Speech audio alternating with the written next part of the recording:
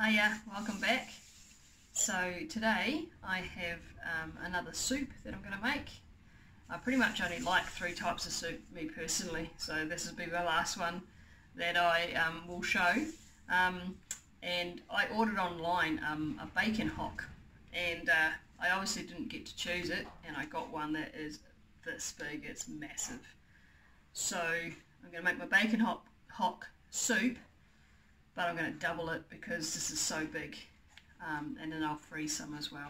So I'm going to get started on this, and I'm going to keep it simmering in the pot for a few hours today. It's Saturday and I'm going to head outside and do some garden work, so I'm going to get it sorted, put it in the pot and get it simmering and leave it to it basically. So here's my basic recipe. As you probably already figured out by now, I do chop and change things as I need to, but that's what my basic idea is. So I'll get those vegetables sorted and start the process. Okay, so my basic ingredients are carrots, a couple of onions, a couple lots of garlic and celery. We got a big celery from the supermarket the other day, and it was so massive, but I just chopped it all up and put it in a bag to keep it fresh, and I'll keep that in the fridge and try and use it as much as I can. And then veggie stock.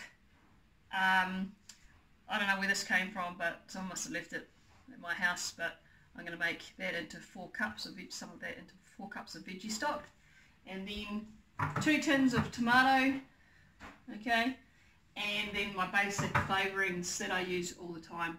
Now you can use whatever flavourings you like. I love those flavours. I've probably got used to them as well, but chop and change with whatever it is that you want to put in there that tastes nice for you and your taste buds. So I'm going to chop those things up and get them all ready, and then I'm going to start the process.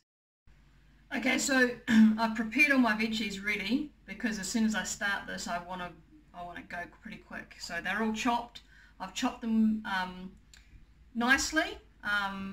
Because I'm not going to puree or blend this, whereas in my pumpkin soup I just chop them pretty rough because I'm going to blend it, but this time I'm not. So I've got my bacon hock here, and I've just patted it dry. I have my oil pretty hot in the pan. I'm going to chuck this in and I'm going to sear it. This smells pretty delicious. Sear it on both sides so that it kind of makes this fat. So in that goes into the pot. Just got my big saucepan here. So I'll let that go pretty hot and just sear. It kind of goes brown on both sides. Then I'm going to chuck in my onions, my garlic, my celery and my carrots and let them sizzle in the hot oil too. And then my stock will go in after that. And I forgot to mention before that I also put pearl barley into this soup. This is real cheap soup stock that you can buy at the supermarket. You could add rice if you wanted to, you could add pasta, you could add any other grain. You could also add lentils. I personally don't like the taste of lentils, so that's not going in. You could do beans or chickpeas as well. All these are just things that bulk it out and make it go further. You can now see in here that that's sizzling. I'll let that do its thing and then I'll flip it over. Okay, so you can see that I've seared that on the first side and I'm flipping it over, and I've already flipped it over, sorry, done the other side too. I'll just put it on the end there, and then I'll chuck all my veggies in here to sizzle in this oil as well and get them cooking through before I put the stock in. If only you could smell how good this is. Bacon, celery, onion and garlic, it's just divine. So I've let them sizzle a little bit in the oil. Now I'm going to chuck in my carrots as well and let that go for a bit.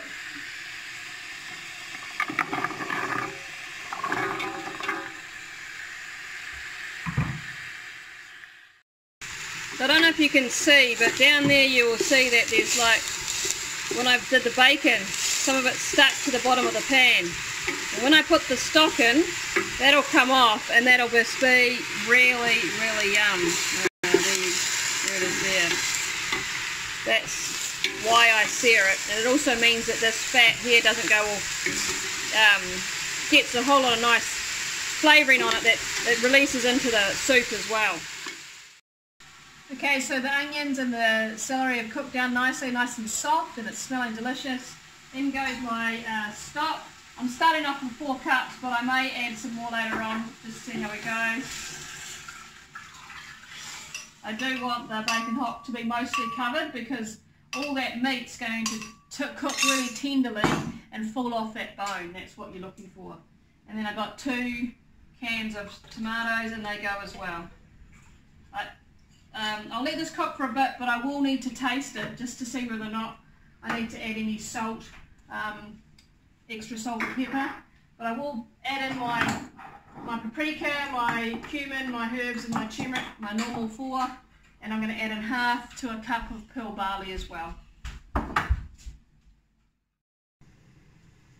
Okay, so I've got all my ingredients in there. It's looking pretty good, and basically I'm going to let that come to the boil, which is close already, and then I will put it on to simmer and just check it every 20-30 minutes or so, give it a stir. I'll add more water if I need to, I'll taste it, but other than that, then it just cooks itself, ready to go. I don't know if you can see what it looks like, but it smells delicious, and I'll give you updates of what it looks like every half an hour or so, because it does change over time. Okay, so it's been about half an hour, and as you can see that's thickening up really nicely, and the meat's starting to come off a little bit. I'm just going to turn this bacon hock over so that it gets cooking on the other side as well, and leave it for another half an hour to thicken up. Oh man, it smells so good.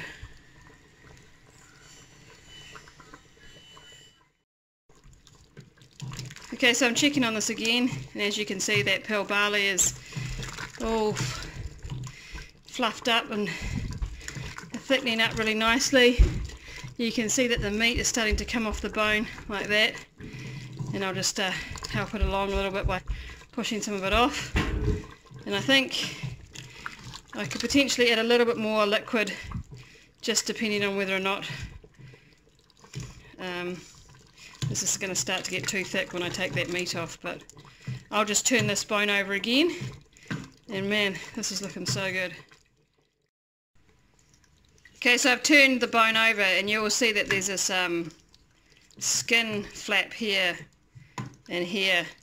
I don't particularly like the taste of those, but other people do. I might take that out, and potentially I could fry it up or crisp it up. It's kind of like the crack clean if I wanted to, or you could just leave it in, up to you. Okay, so I've had this simmering or bubbling for probably 2 or 3 hours now, and as you can see that meat is just falling off the bone. Because this was quite a big bacon hock, potentially I need to keep it going for a little bit longer, just so that I get all of that. Look at that yummy meat. I've also added a bit more water. You can see there, most of it's come off the bone.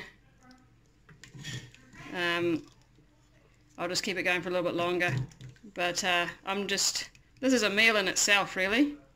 I'm going to serve it tonight with the hamburger buns that I made yesterday, but otherwise I spent about maybe 10-20 minutes this morning or at lunchtime making this, and it's been cooking all on its own, and that's dinner ready with very little cost, very little effort, but beautifully yummy tasting. So if you want to watch the one I did about the hamburger buns yesterday, then I do post up on Facebook, but probably your best bet's to go to YouTube and subscribe. There's that yummy meat. And if you click the notification button as well, then you'll get a notification every time I post a new video. Yum-o.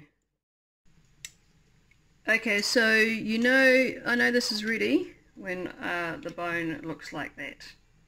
So I'm going to pull them out and the skin, and I'm going to serve this up.